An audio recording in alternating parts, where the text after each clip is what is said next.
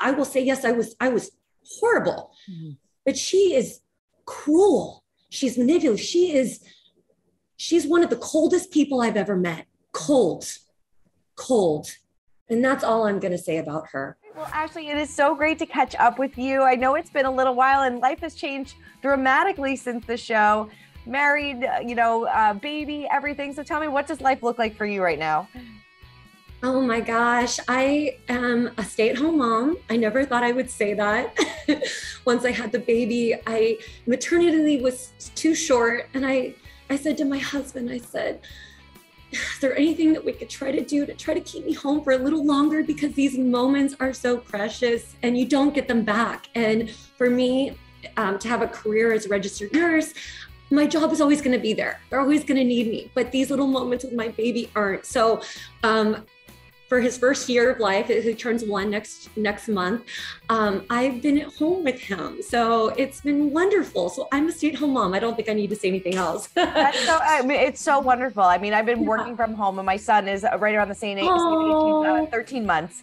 So, it's so nice to have these special moments. Yes. And I mean, how would you describe yourself as a mom? Is there anything that surprised you, that challenged you during this first year?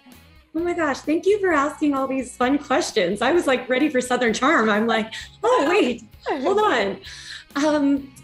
Yes, that I wasn't ready to go back to work, that I just wanted to be with him, that I was jealous of the caregivers, that would get to be with my baby. I love my baby so much.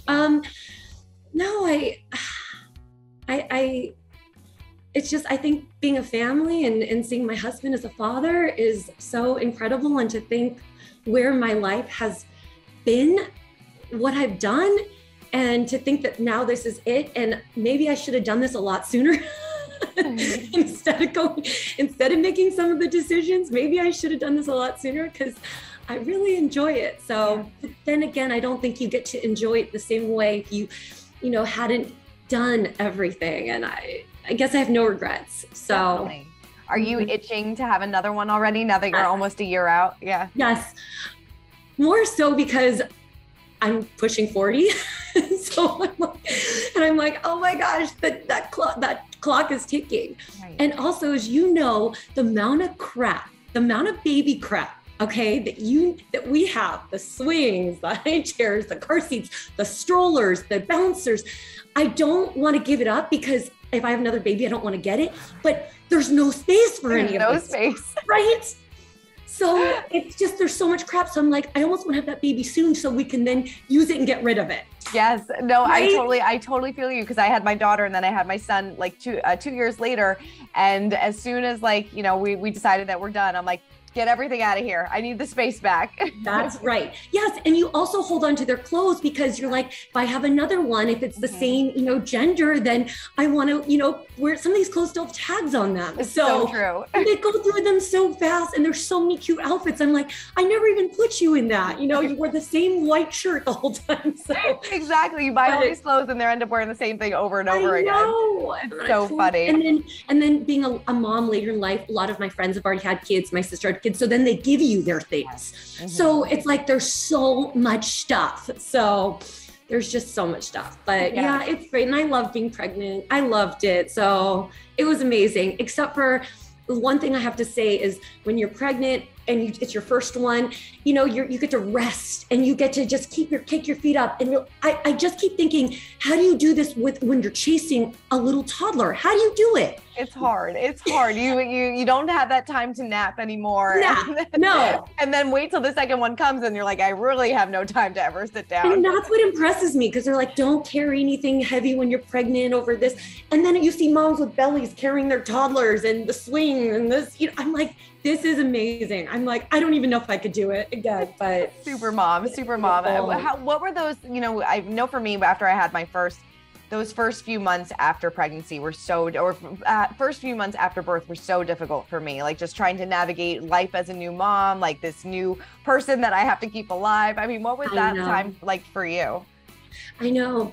Thank you. This is so sweet. I love these questions. I'm like, trying to go back. Well, I had a C-section. So, you know, that required me to, you know, kind of try to take it easy a little bit more, which was so hard for me. My husband was so amazing. He would snap at me if he saw me trying to walk up the stairs. And I'm like, but I have to get to the kitchen, or we have a weird layout and my kitchen's upstairs. I'm like, this is a nightmare. But I think the hormones were so hard. You know, I was definitely more emotional and everything was very sentimental. And I cried a lot more easily, and I'm already an emotional person. So that was interesting. But I think honestly, what was hard was knowing that I was going to have to go back to work in a few months.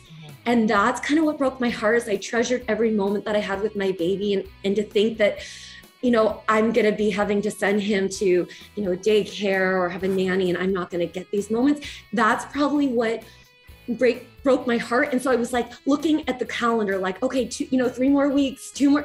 And I was doing that, and I was like getting so sad. And then that's when I was able to sit down with my husband and say, I'm not ready. And so after that, everything kind of changed. I just really appreciated, you know, those moments that I got them. So I didn't take them for granted, let's just say. No, that's so special that you were able to at that time. And it's a whole bigger conversation about the maternity leave in this country. I know. It's terrible. Luckily I got paid for the amount of time that I did. You have to work for an employer that employs so many people to be able to get paid family leave and all these crazy things. And I was so lucky to at least get 4 months. I got 4 months. That's so, nice. and then I said, okay, I'm not ready to come back. I know. They're all very understanding. So don't want to miss those special moments. I totally get it. Yes. You know, I'm a little itching to like maybe do a shift here and there. Yeah. No, well, that was like, I mean, a year out, you finally feel like yourself again. And you're like, all right, I can do this. I can leave him for a little while and go do something for myself.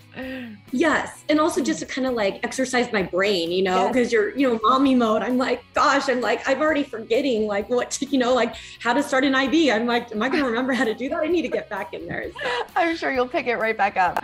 Yeah. I believe a few years back, you said in an interview that you were hoping that your future husband wouldn't watch Southern Charm. So did he? No. It's so bad because now that it's on, you know, they played the episodes like leading up to it. And when we're like flipping through, okay, my husband's favorite show with me, we watch Below Deck. Okay. So we do, you know, have Bravo on at times. Okay. And there have been times he's turned on the TV and it's on and I'm like, no, please. Like, babe, I really don't like, and I start to blame it. I'm like, babe, I just really don't want to see this. It's really going to put me in a bad mood, please. And he's like, okay. Yeah. So my heart starts racing. I just don't want him to see me like that, you know? Does it feel like a whole like different lifetime ago? Like you almost feel like a different person? It does. And also like, it's also like him watching me with with a previous boyfriend. So that is awkward, you know, in of itself, right? That is true. And Thomas of all of the people. So I don't want him to be like, what were you thinking? You know? So, so my heart starts to race. Yes. No, you know, when I spoke to Landon recently, she talked a lot about how the show kind of affected her mental health a little bit once she left, and how, you know, it was kind of hard for her to deal with certain things, especially the backlash on social media. Did you feel that way as well? And what was your mental health like coming off the show? So funny thing is I was just hanging out with Landon all weekend. My husband loves her too. So she is the most wonderful human being. And so we were together on Saturday and Sunday. We went and saw a concert together.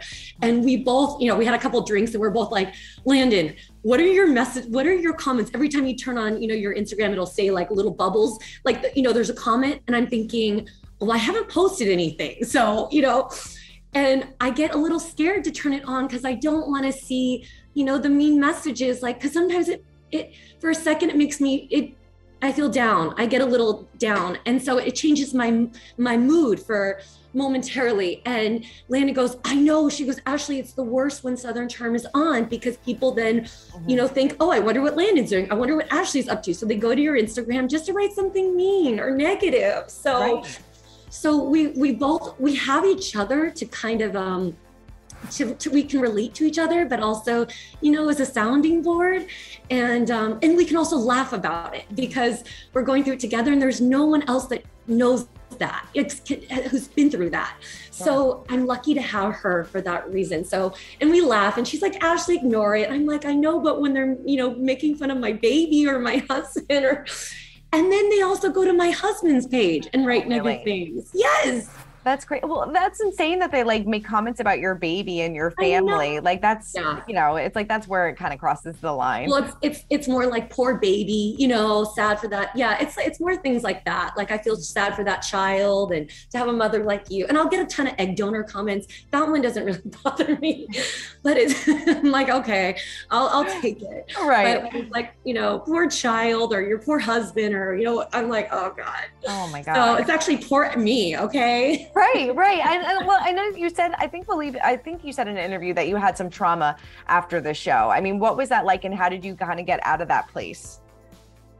Oh my gosh. It's probably taken about 3 years to finally feel in a good place, mentally. Everyone says you kind of have to be removed from the situation to kind of have that clarity. But it was each year I was like, oh, I feel, I feel so much better. And then each year that goes by, I have more and more clarity, and more so clarity where I'm like, I'm more mad at myself, for putting myself in that, that position. But in terms of, mental health, sometimes now that the show's back on, it brings it back up and you see these comments and you get angry. I get angry with myself, I guess. I'm hard on myself. And, I say regrets, but then again, it's gotten me to where I'm at today. And I don't think that my husband would have fallen in love with the woman, that he is, if I didn't go through that. But to be honest with you, with my mental health, I definitely take medication. I have since the show, 2 months before the show first premiered in 2018, I was so anxious about it. I was so worried about it that I just started losing weight, stressed, and I thought I just so much anxiety. And I started taking medication, and to this day I'm still on it because, it's like it's working and it helps me, and I'm like, why stop? Because yes. And it was, the only challenge with it was like, once you get pregnant and then breastfeeding, you kind of had to work with your doctors to try to find, the right thing for you, because it's, can harm the baby. But I'm still happy to say that I'm on it, and it keeps me, just kind of level-headed. No, definitely. Whatever works and whatever makes you feel better. No, that's totally true. Less controlling. Sometimes I want to control situations. And so it helps me. Yeah. Helps me not keep my thoughts, because at night I can just lay there and thinking, and especially since the show, I lay there after, I might watch something and it just disturbs me so much that like, it gets to me. It's crazy. Do you go back into, have you watched back any of your time on the show? Do you ever watch it? And are you watching the current season at all? No, I don't like to watch the seasons back of me. No, absolutely not. I don't. That's really hard, but am I watching the new season? Yes, I am. Yes. First of all, when you record Southern Charm, automatically in your DVR, right, it sets, and I'm like, oh, it's on. Okay. And my husband will sit there and, I will force him to watch it. And, sometimes I have to fast forward through scenes because they're that boring. Actually, a lot of the scenes are that boring, and I want my husband to, I want my husband's attention. So I skip through, the Austin parts and the Naomie parts and the Shep parts and some of the new girl parts. Wait, so what parts are you watching then? Probably my enemy, probably my worst enemy. Maybe her parts to see, what's going on there, We'll get there. We'll get there. I mean, you mentioned Naomie. What was your reaction when you heard that she was returning? Because I know you had some thoughts when Cameron and Chelsea decided to leave the show. So what was your thoughts on her returning to the show? Well, I love Cameron. I respect Cameron and Chelsea so much for that decision, for their mental health. Yeah. I respect them so much. When they lost Cameron, they lost the show. First of all, the narration in the beginning, do you watch the show? Yes. Okay. Mm-hmm. So there's a narrator in the beginning. Cameron, was incredible, right? Naomie, what the heck? If that's the best that they can find, just okay, go through the name, all the voices on the show. Well, Kathryn, forget about it. That's the worst voice ever. Shep, Craig, Horp, just go through the names. They're terrible. The best one they could find was Naomie. If that's the best that they can find, it's, first of all, I want to like help her. I want to coach her in like how to use a little bit more, you know, to emphasize words, to use a little bit more excitement. Mm-hmm. I want to teach her how to do a good voiceover. She's terrible. It's terrible. It's terrible. So right there, it's lost me. It's just gone downhill. It's terrible. So what do I think of her? I don't even have anything to say. She's probably the worst, one of the worst people I've ever met. So I would rather have lunch with Kathryn than with Naomie. Let's just say that. Why is she still like number one list on your list of like the worst people ever? She's mean. Yeah. And I know people are going to say, well, you're mean, Ashley. Yeah, I was mean on the show. I will say, yes, I was horrible, but she is cruel. She's manipulative. She's one of the coldest people I've ever met. Cold. And that's all I'm going to say about her. Yeah. She's mean, she's cruel, and she's just cold. What was your thoughts on her hooking up with Craig again? I was like, Craig, what are you thinking? Mm-hmm. You know, I honestly, I didn't, when I saw her, it's so boring to me. I can't even watch. To me, it's very manufactured, you know, it was boring. I was just like, can't get a little bit more, you know, creative with it. I had nothing to say about it. It was fast forward.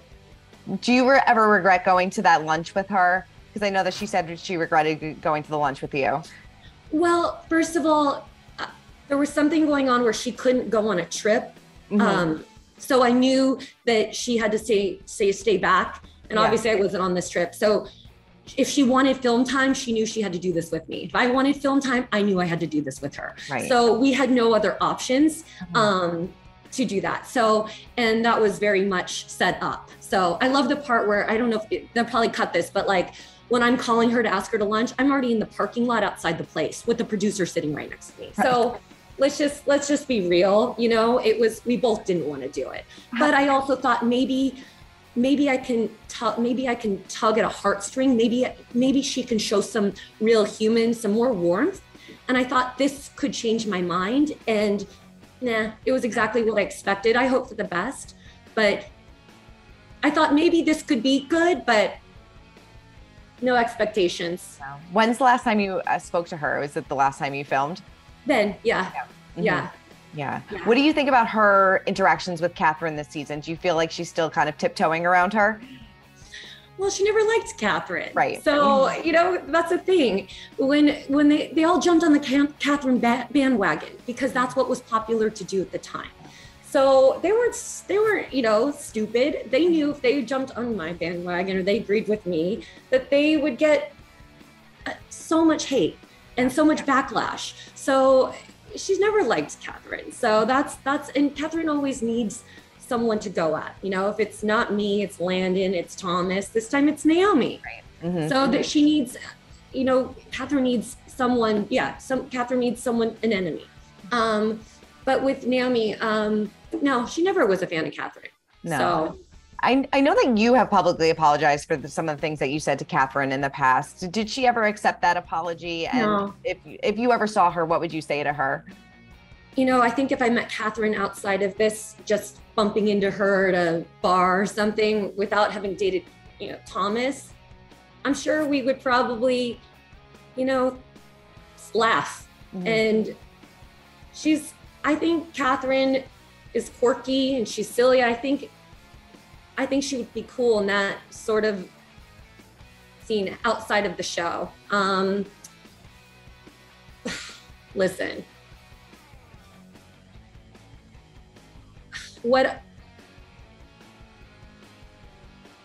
I don't think she would ever accept my apology. I think what I did was, I was horrible. Mm-hmm. I was psycho. I was cruel. I was honest, but I should never have said those things. Yeah. I should never have spoken to her that way. In reality, if it weren't if Thomas was not in this picture, if Thomas did not have custody of those children would be in foster care. That's the truth. They would be in foster care without Thomas. If Thomas was gone, those children would be in foster care. But it was never my place to say those things and talk to her in the way that I did. And I regret that so much. I regret that, because I'm sure had I not said what I said, I'm sure Kathryn and I would have been cool. Yeah. Is that some of those things that like gave you anxiety after the show and like kind of kept you up at night, like you said? I beat myself up over it. You know, I think people have to realize in these settings, when there's producers that want you to have these conversations, they forced me to have these conversations with her. I'm not saying they forced me to say what I said. Yeah. I said what I said on my own, but they make you talk to them. They set it up so that you talk to them. And I think had it not been for that, the producers really, to me, one of the things that I said, it was just pure adrenaline. It's just, it's outer body. When I look at that, I almost don't remember saying those things because I was shaking. I'm shaking now. I don't like to do this I don't like to do things knowing that so many people are going to watch. I get really nervous and I stutter and my heart races, and I even, you know, my work knows, they're like, you need to take public speaking classes because you sound great. You sound totally. You're not good at how you speak and how you go across. And I just, look at me, I'm crazy, you know, this is my energy level. But, you know, the things that I said, I think truly I was privy to too much information. I witnessed too much that no one will ever see. The show knows, you know, some things, and that's what's kind of sad. I feel like they exploit her. Okay. But what I witnessed with my own eyes was sad, was very sad behind the scenes. And the audience will never know these things unless it becomes public. And she's certainly not going to talk about it. No. So I knew too much. And there were buttons and triggers that she was pushing that you guys don't see either. Right. You guys didn't see that. Those things seemed to be cut, you know, or if I said nice things to her about her, things that I thought were going to make it, never made it. And I'm like, why didn't you show the more empathetic side? Why didn't you show the side where I was reaching?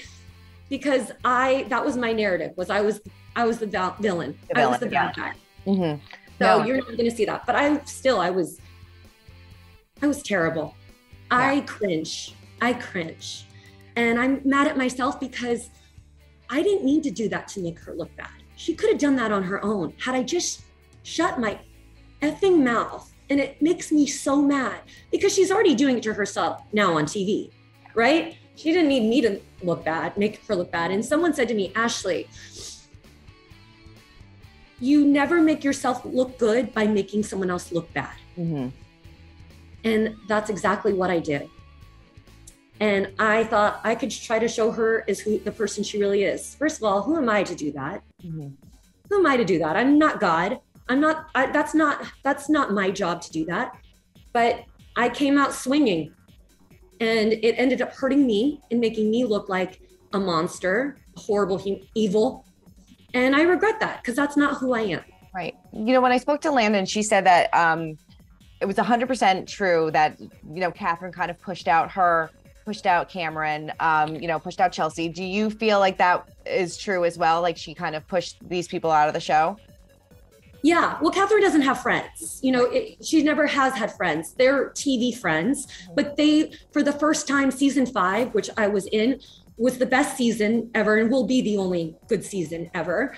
And it was the only season that sort of portrayed her in a good light. And that will be Kathryn's best season. And everyone keeps saying, what happened to the Kathryn season 5? I'm like, well, she's always been the same Kathryn. There's just not someone as evil as me to make her look good. Okay. Seriously, she's never been sober. She's never been any of those things. It was just the way she was portrayed that season because they wanted to give her comeback season. She's always been the same person.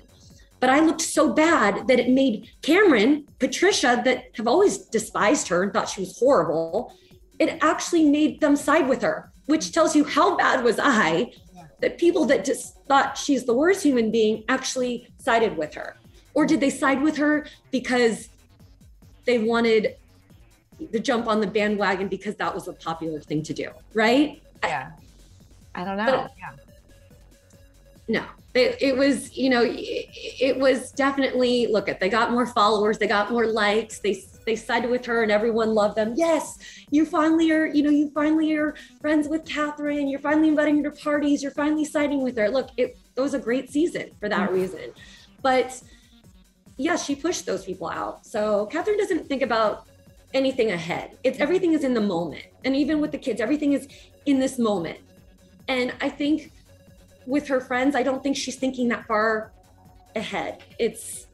So with Cameron, yeah, that was, if that's true that she was going to spread a rumor, I believe she was going to do that because Kathryn doesn't care. That's why she doesn't have friends. It's about her. Have you heard from Thomas at all? Did he congratulate you on the baby? Yes, of course. Yes. Because of social media, you see what's going on in each other's lives, and I see what he's, what's going on with his children and his new house. So, I'll you can send like a little emoji or like something, and he'll say congrats, and he reaches out, every now and again, and he'll laugh and he'll go like, you did it, you did the married life, the road less traveled. Like he kind of laughs at me, he plays with me. Yeah. Yes. When and why did you and Thomas kind of call it off for good? Oh my God, it was so gnarly what was going on with the custody battle. And it was right in 2019. And after the worst year, for how we were both portrayed on TV, and then Thomas with this, sexual assault, these charges, it was just so crazy. And I was actually getting, we found a tracker on my car, and they were in such a nasty legal battle that they were trying to catch each other. He has PIs, she had PIs, and they have it was a custody agreement that you can't have a girlfriend, a paramour, as it says, under the same roof as the kids. You can't sleep over unless you're married. And I feel like that's what Kathryn was her lawyers were trying to get me on, was that I was, staying at his house or when the kids were there because he had custody. So they would stick trackers. And I'm like, this is nuts. Like, what am I doing? Like, with my life, Ashley, this is pathetic. Like, why are you involved? Like, this is sad. And I just thought, what am I doing with my life here? So we both agreed for the purpose of, him trying to deal with this custody without me in the picture. And the right thing for me to do was leave, was to go back home and center myself and be around my family and my friends, and, and to get to a place where I could get healthy. Cause I lost like 30 pounds and wow. Yeah, I was not doing well mentally. Right. And sorry, it was a good thing. Yeah. Between him and I, he's like, I think you should go back. And I'm like, I have your support. And he's like, listen, I will help you get all your stuff, your car, your belongings. And he goes, this is, this will be the thing just till the dust settles, with the custody. But I knew in my heart I wasn't going back when I left. Yeah. Mm-hmm. Yeah. But it was very amicable. Okay. Yeah. So it was Kathryn that put the tracker on your car, or somebody that worked with her? Yes. Attorneys, PIs. I don't know, but there were two. It was two. Yeah. Under the hood. And then we had to call, Thomas had a PI too, and he had to come remove it. And he's like, oh, this belongs to this guy, this PI. And I'm like, this is insane. Is this normal? What am I doing? I know Cam said, I think on one of the reunions, that your relationship with Thomas was a volatile relationship. Is that how you would still describe it? Yeah. Yeah. Yes. Thomas was, was not insecure with a lot of things. And I think he always thought that women it's funny, you would think that I would be insecure that he was stepping out on me or with another woman, but it was actually the opposite. He was He was very faithful. He was more like, you're gonna, you're talking to this guy, you're seeing this guy, you were flirting with that guy. He was very, jealous. And so that made him volatile. I think as an older man, maybe he thought like, she's only with me for these things and she wants young. I don't know what it was, but there were times that he was just, it was really hard. And I hate to say it, but it's like, there are times I can see how it made Kathryn crazy. Yeah. No, and those were things that I was like, God, we can kind of relate. But I think that you see her pattern with how she is in relationships too. She's not perfect. I'm not perfect. None of us are perfect. But yeah, there were times I was like, you know what? I wish I could talk to Kathryn about this. I wish I could talk to one of his exes about this. Cause I'm like, am I the one who's crazy or is he crazy? Or like, I don't know. I need to talk to someone else that maybe went through it and we're like, oh, okay. Like you've been through this too. It's not just me. But I can just imagine I was 34, 35 as a 21-year-old girl. Like it was hard for me in my 30s and I had some time on her. So I can't imagine at 21, but definitely a lot to deal with. Yeah. That's where I sort of, empathize, with her. But I think what people didn't really tell me was like, it wasn't like she was like crazy. Like she wasn't like crazy. Like people were like, oh, Ashley's crazy. It was like, she was like, it's more of like a mental illness, sickness type of thing, where I saw that if you're not all well there, that relationship definitely wasn't gonna. Hey everyone, I'm Christina Garibaldi, the host of Us Weekly Celebrity Coverage. Don't forget to hit subscribe for the latest celebrity news, tips, and video. And for much more content, make sure you head on over to usmagazine.com, the official home of Us Weekly Magazine.